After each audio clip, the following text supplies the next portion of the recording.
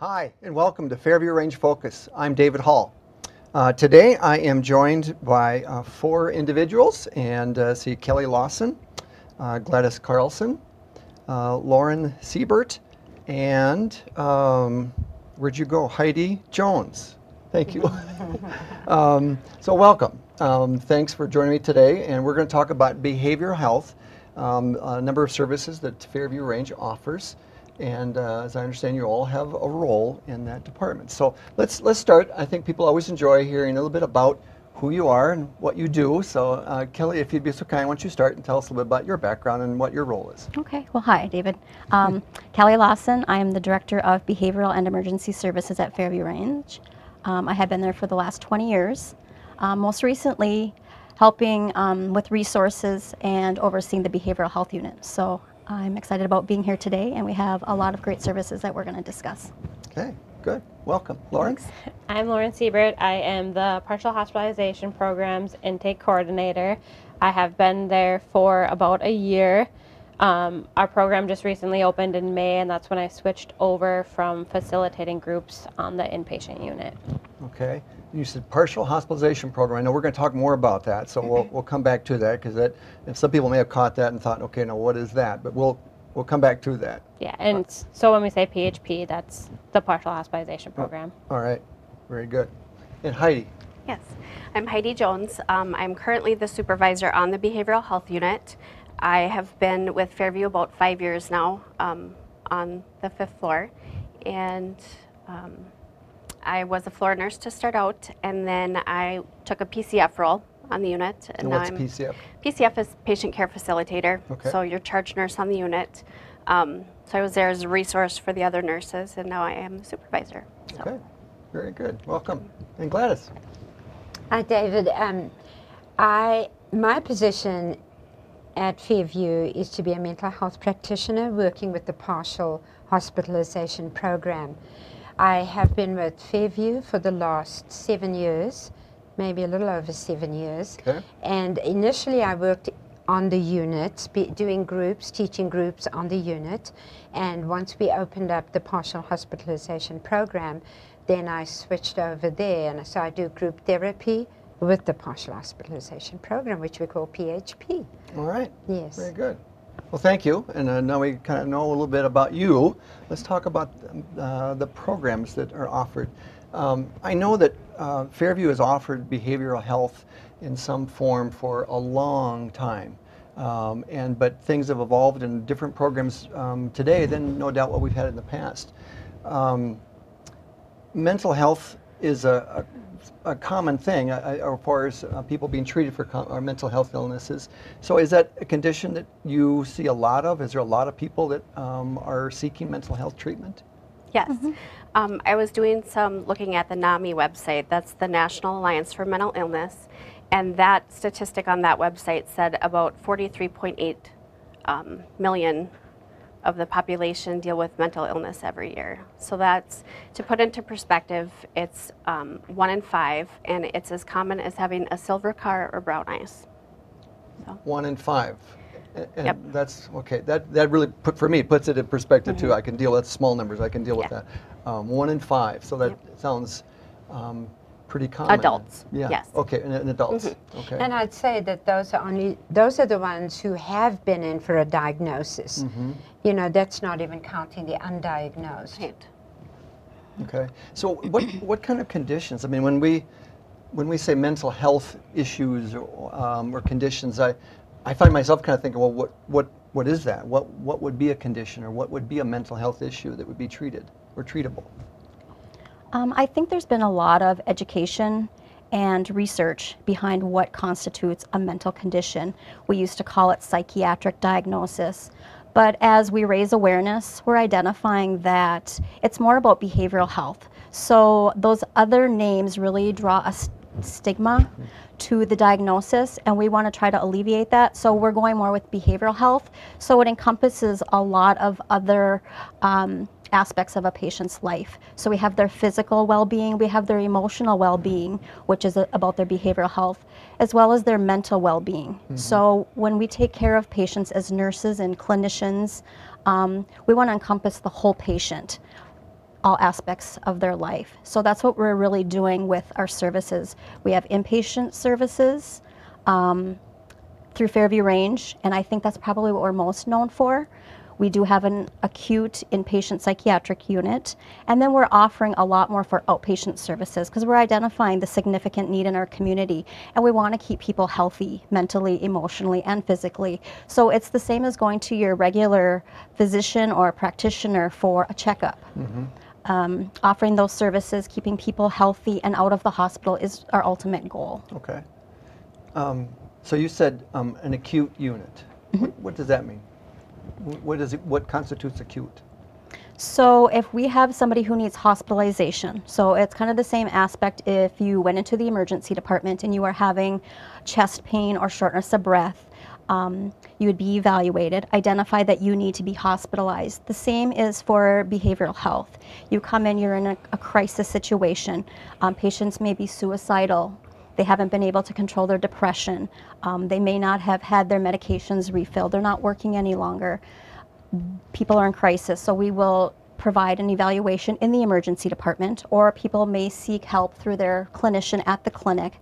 And when they do that assessment, identify you really need this hospitalization. So then they would contact our nurse practitioner that oversee the inpatient unit and provide the report, the information, and what's the best plan of care? This patient needs to be hospitalized. So that would constitute inpatient behavioral health admission. We currently do have 34 beds. We've recently expanded over the last year. We have 2 separate units. We have a north unit and a south unit. And so far this year, we have hospitalized 600 patients in our inpatient acute psychiatric facilities. Now, is there a difference between the 2 units? You said north and south. Is there a difference? No, there is no difference. We offer the same services on both sides. Okay. It's a very multidisciplinary team that will evaluate the patient once they're accepted for hospitalization.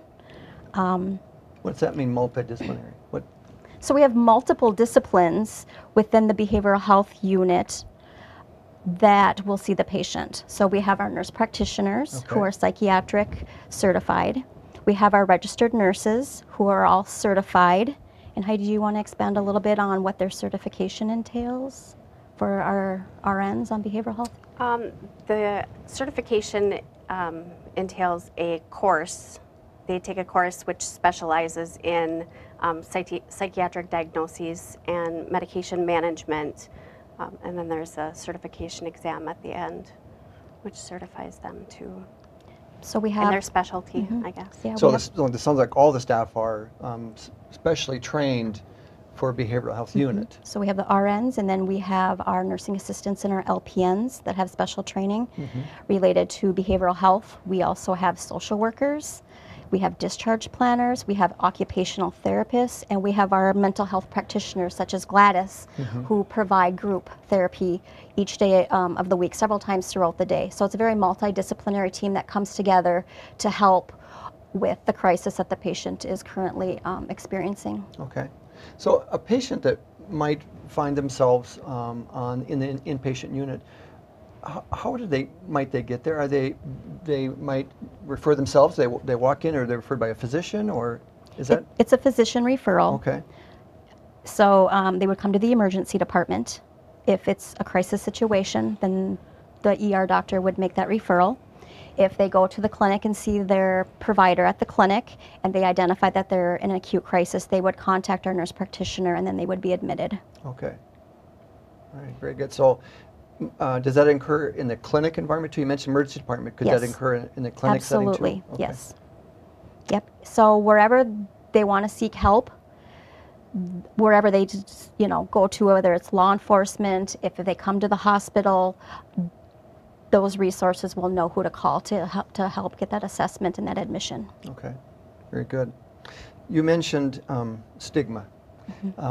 And I think probably most people are familiar with that in the sense that within our society that might be looked down upon to say, well, I have a mental health issue or behavioral health issue.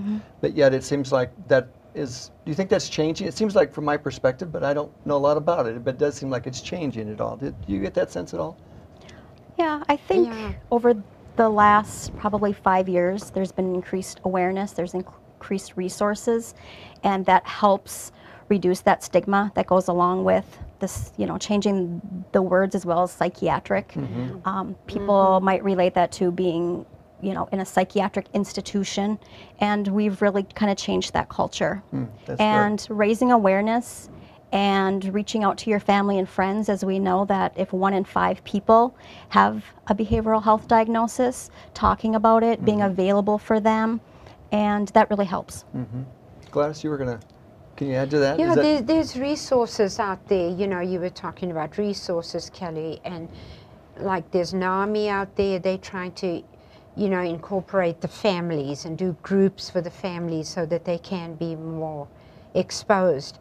And with us doing something like today, just making people more aware that it's not such a stigma. If you're sick, you're going to go to the hospital or to your doctor. And the same at this. And instead of saying mental illness, behavior health. So it shifts that whole feeling of the stigma that would make people have a sense of shame that they have a mental health diagnosis. And so making it more acceptable, changing the terminology to make it more acceptable. So is there other actions people can take to show their support for someone who has a mental health or behavioral health diagnosis or treatment? As for the layperson? Yeah, I mean, or family, maybe it's family members. I mean, what is there other things we can do to show our support for them? I think one of the most important things is just talking about it, putting it out there, letting people know that it's okay to talk about it, providing support by helping your loved one get to the doctor, get to their appointments, get to the pharmacy, fill their meds, that type of thing. Just support. And one of the things that we do have, it's a book called a WRAP packet, which is Wellness Recovery Action Plan. And it helps the individual become aware of the early warning signs or when they're getting worse. And in there is a package, is a sheet that makes the family aware of what the individual is going through. What do they want when they're feeling depressed? What don't they want when they're feeling like that, so that the family is so aware and they can support the client, the individual, when they're going through that kind of stuff.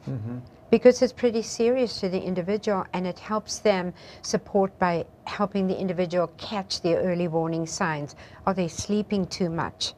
They're isolating a lot more. Or their hygiene has gone down. And then the support is there for them to say, hey, let's look at this. You gave me the sheet to look at, and I want to be here for you. I liked what you said, Heidi, as far as talking about it. I mean, with family members, or if someone is, having some personal struggles, like you said, they're not sleeping, their personal hygiene is being left, that having conversations about it to maybe identify, if there is a problem that needs further treatment. So, good. Lauren, I think I want to turn to you. We touched a little bit on what your role is on the behavioral unit, but maybe you could elaborate for us a little bit on how you are involved in the care and treatment. So now I am more specifically related to partial hospitalization program, which is one of our outpatient services.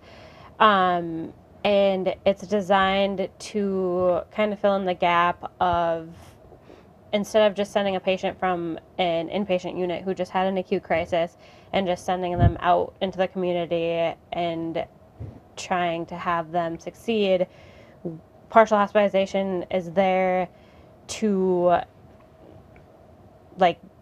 slowly reintroduce them into the community, help them with any stumbling blocks they may have, make sure they are on the right medication, make sure they have the right supports in place. And my job specifically is to schedule their first initial visit, get them involved in the program, call and remind them about their diagnostic assessment. You have an assessment coming up, and Lauren will call and make sure they're aware they have an appointment with us, because we both work with the PHP program. Okay.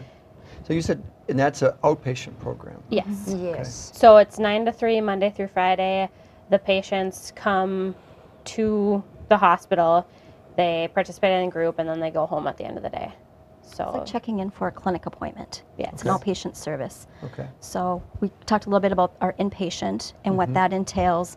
And Fairview has really identified the need, and we want to be there for our community. So we are expanding a lot of our outpatient services, and the partial hospitalization program is one of those. And it just started in May. We can Yes. take up to 9 patients each day, and it is a 3-week program.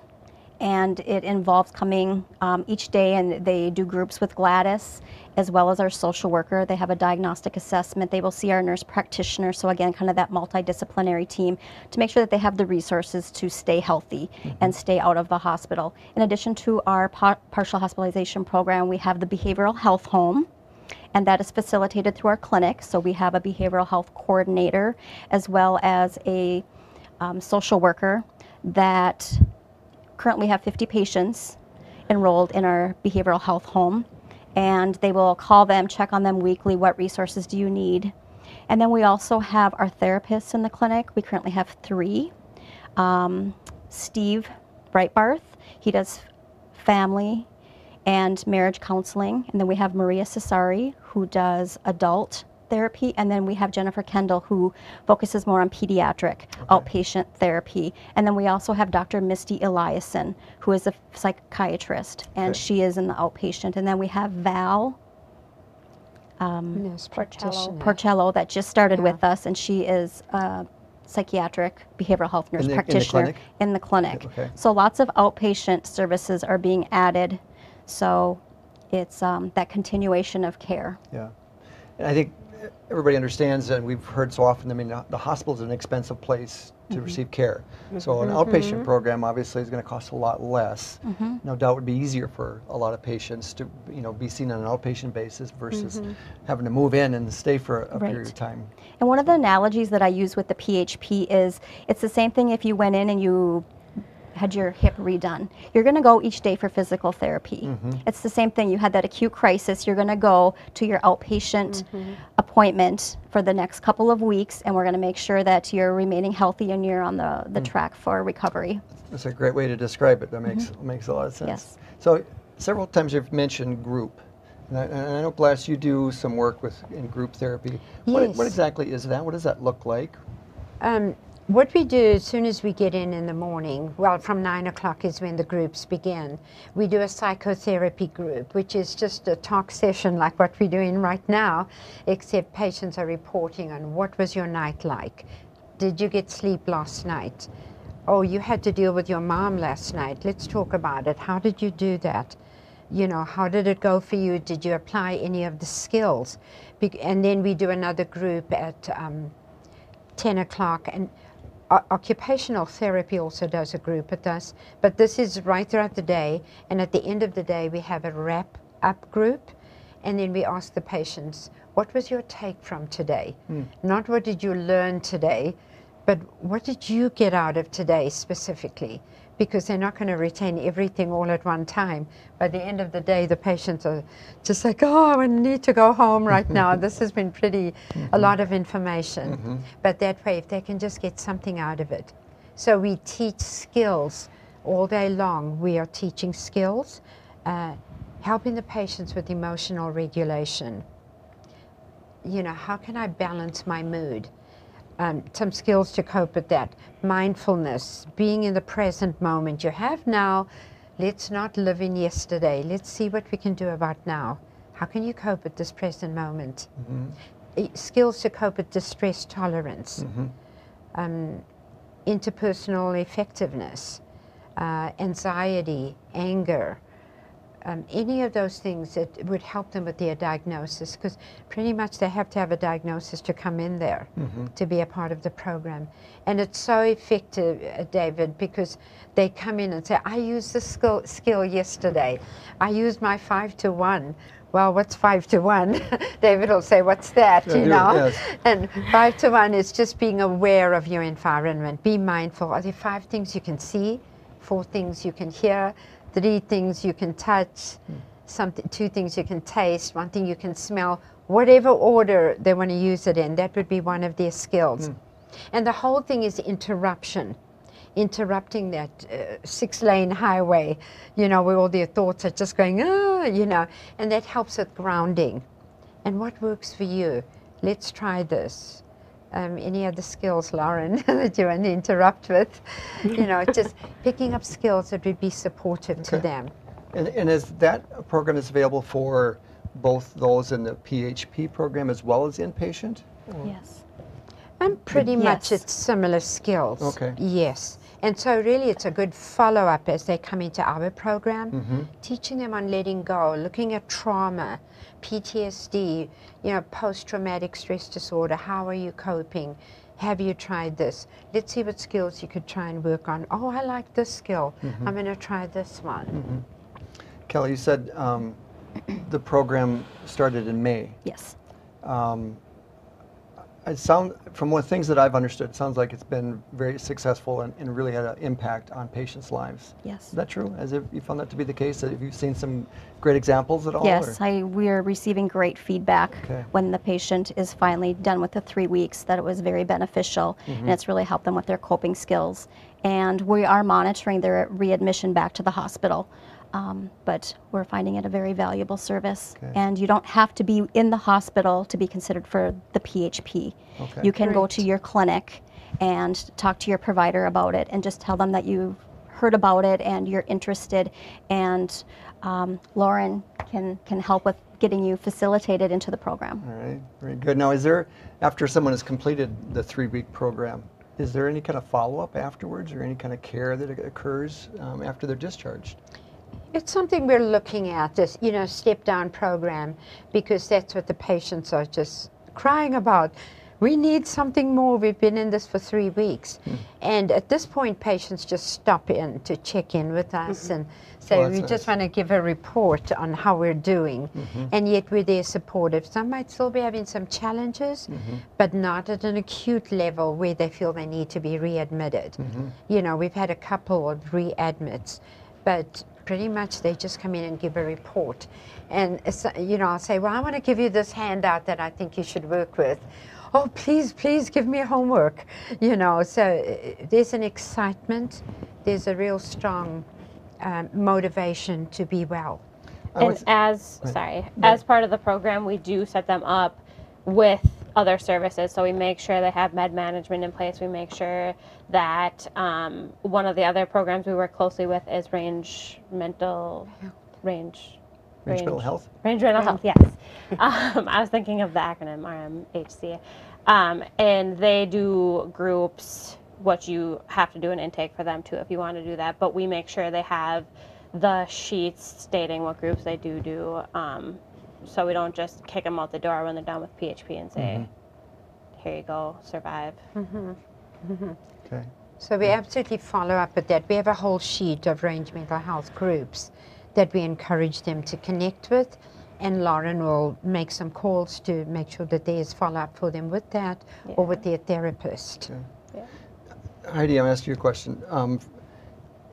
I suspect that, I mean, you're working with patients sometimes maybe for a longer period of time if they're inpatient, even an outpatient. You must really develop a bond or connection to a lot of the patients where they do come back in to say, I want to talk.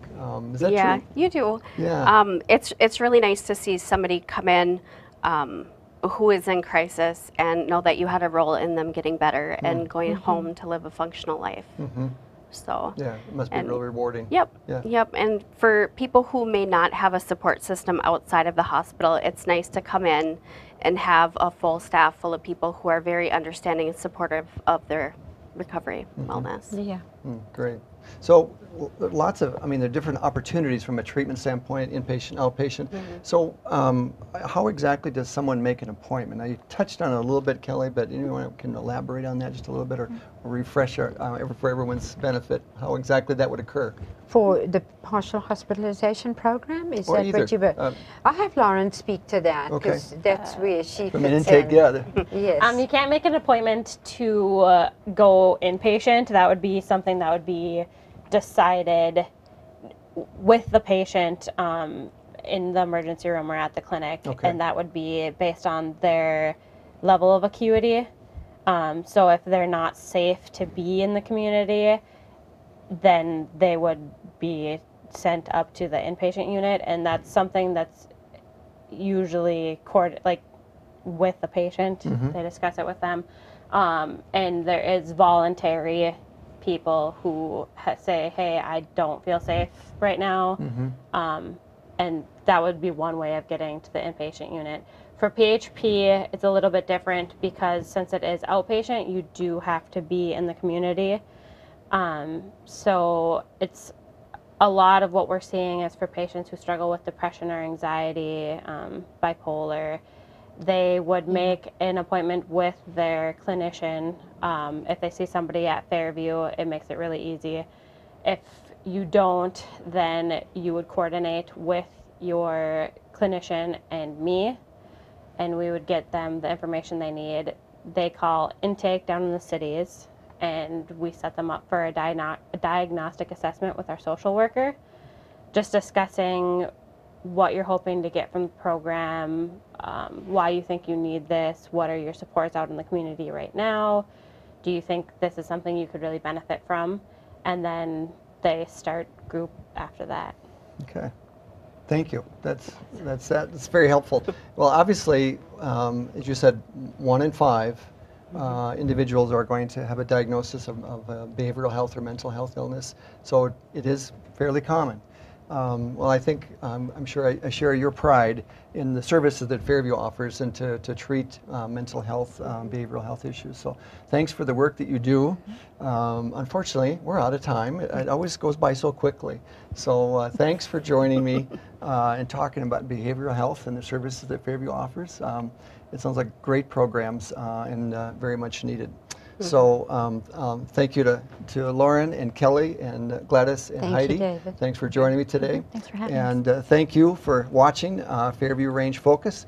I hope you enjoyed it and learned something maybe you didn't know about. So hope you'll watch next month for another segment of Fairview Range Focus. Thanks for joining us.